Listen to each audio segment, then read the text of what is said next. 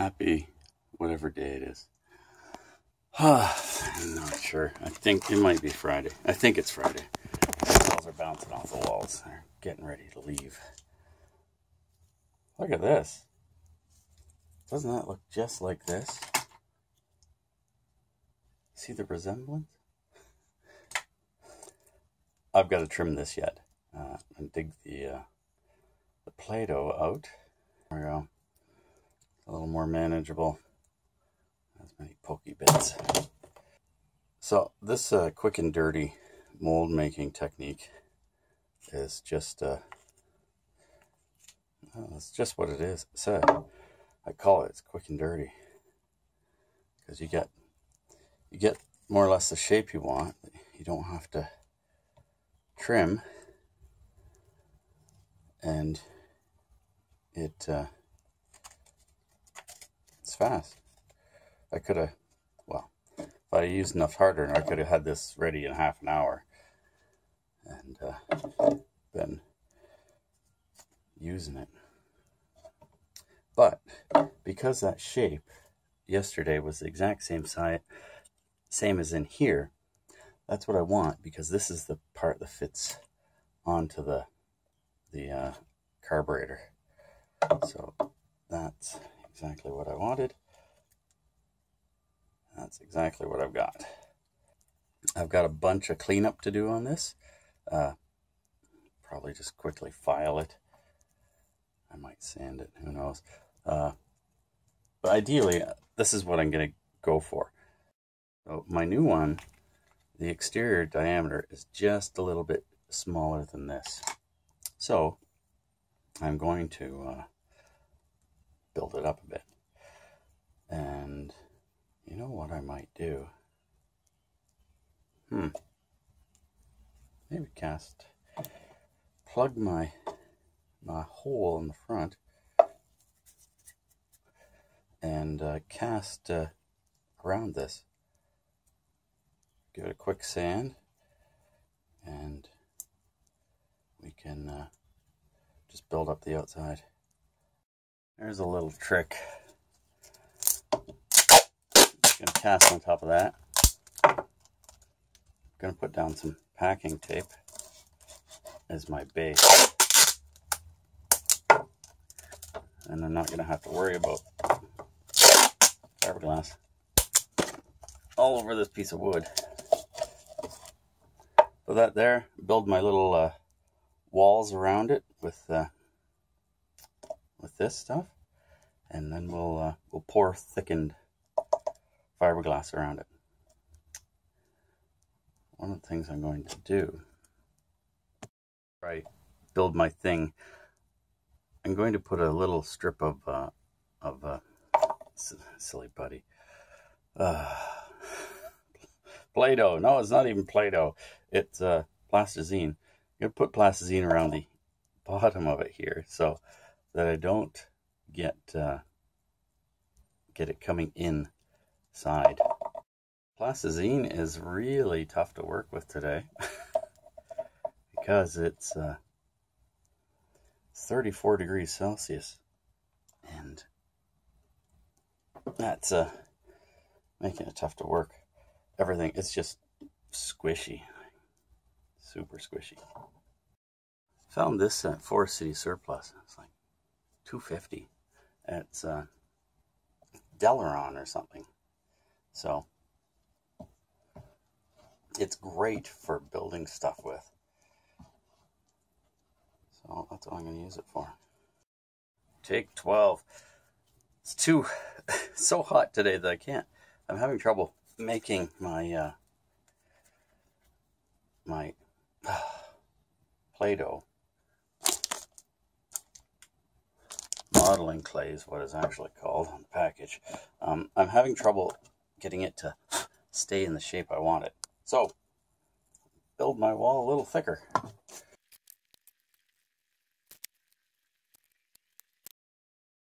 Another quick and dirty mold. So I'm going to make some thickened fiberglass, just pour it in around there. I'm thickening it with microspheres. They're little white things. It's powder. Anyways, That's what this stuff is on the top. I made it at the end of that last batch. I made a little extra to just thicken up the parts where the bolts go through. Anyways, I'm going to clean this off a bit and give her. So that is my thickened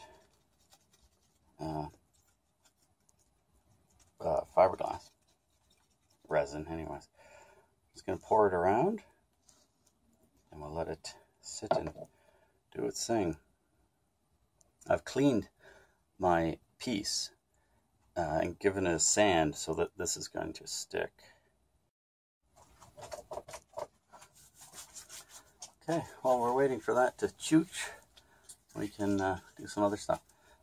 What I'll do is I'll let this sit overnight and harden up really hard, and then I'll take it to the belt sander probably tomorrow, the file, to shape it into that shape.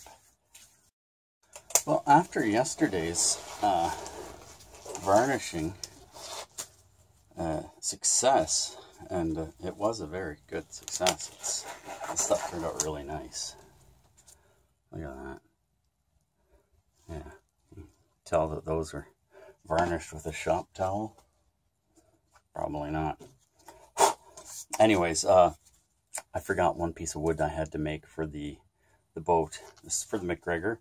This will go on the lazarette hatch, so the tiller won't hit the locking mechanism for the lazarette hatch. So it'll ride up and hit this instead, which is a lot softer than the lazarette hatch. Let's get our quick and dirty stuff going. I have to remember to pick up more shop towels because I'm almost out now. After all these quick and dirty projects.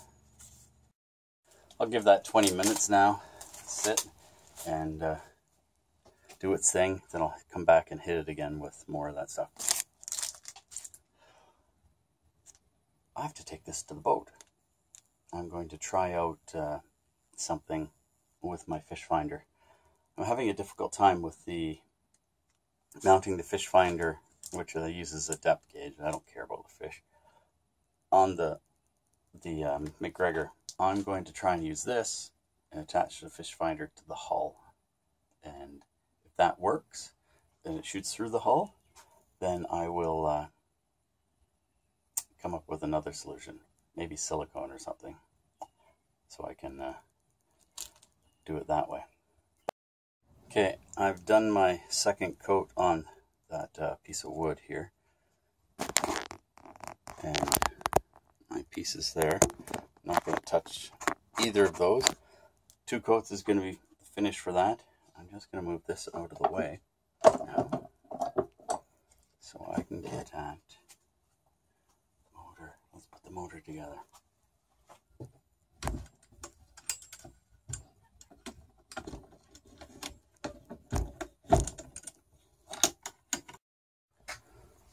I'm going to put the exhaust pipe on.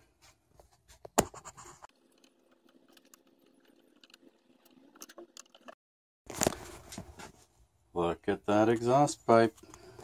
Chipped the paint here though when I was putting on the collar, so I'll have to touch that up. That's on there now. Let's continue with the other stuff. Let's see, what else can we put on? Oh, the handle. Let's put the handle on the handle. Okay, it looks like this is going to go on really tightly. I don't even know what size this is. Let's hope. Let's try for the best, or hope for the best, I guess. Oh, man. Yeah, that's got it. There's a little, jeez.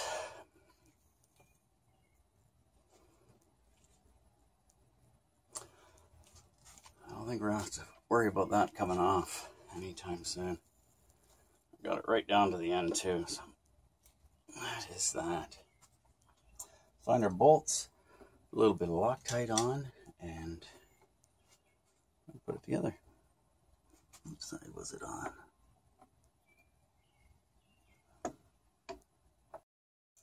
I just thought I didn't put the throttle on. How am I going to get on? But I'm lucky. The throttle cable, it comes apart, so I can put it on after. I'm in pain to get that off again. Wow. Look at that handle. Okay, let's think about our throttle here. So it's got to get on.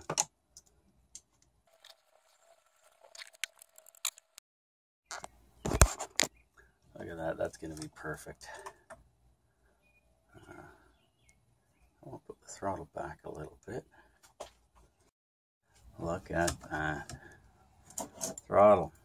Now, here is our carburetor. I looked in there. It's nice, and the cylinder looks nice and clean. Putting this on, I'm looking at it and going, why is there a plastic washer?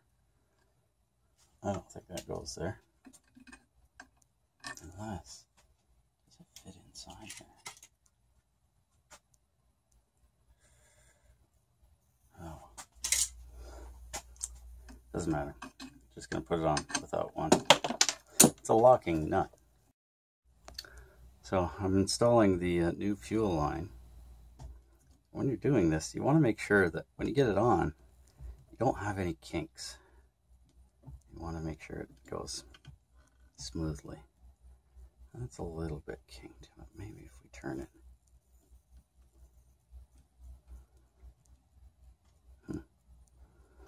Well, shorten it.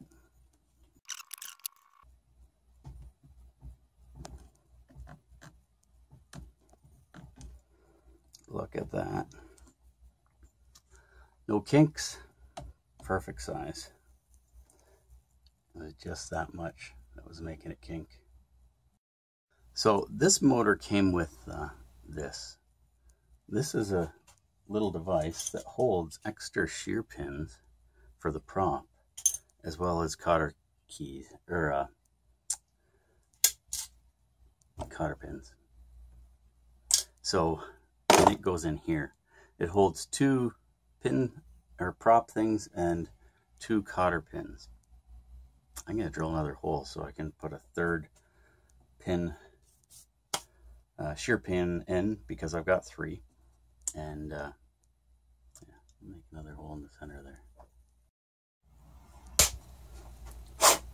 Factory. Looks like it was put there from the factory. There we go. There's our little tool kit. And it just goes in here. It gets pushed in. Just the little rubber nub that holds it in. This is the plug that just came out of here. Here's my replacement. A little bit shorter in the stem, not in the threaded part. But it's the same plug, just it's an NGK. I'm surprised, well, maybe I shouldn't be surprised. The motor probably came with an NGK, because it's a Japanese plug. It's a Japanese motor. Champion. It's America. Just added a little dielectric grease to that, because this cap's kind of old and crusty, so anything's going to help. Maybe I'll give that a little squeeze tighter too. I'm going to touch up where I scratched the paint. Just going to use a little brush.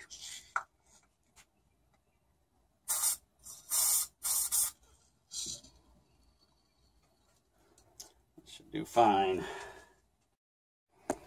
Okay, so mark my used spark plugs. I keep spark plugs for small engines if they're still working. Keep them handy here, because you never know when you need one that works, at least to finish a job. I'm gonna wrap it up here. It's 36 degrees outside today, and it is stinking hot in here. Look looks like I've been sweating. I have been. I'm as far as I can go here until I have my piece finished and my cowl finished. Thanks for watching. Clicky things. Don't forget to label your bolts and nuts and stuff when you take them off. By the way, that motor is supposedly the same as this. See the heads of those bolts? This is what came out of this. Okay, one last update. This is looking great. This is hard, but I'm going to leave it there until tomorrow. I'm going to play with it. Thanks for watching. Clicky things, and if you need to make a quick and dirty mold, this gluten-free modeling clay, it's great stuff.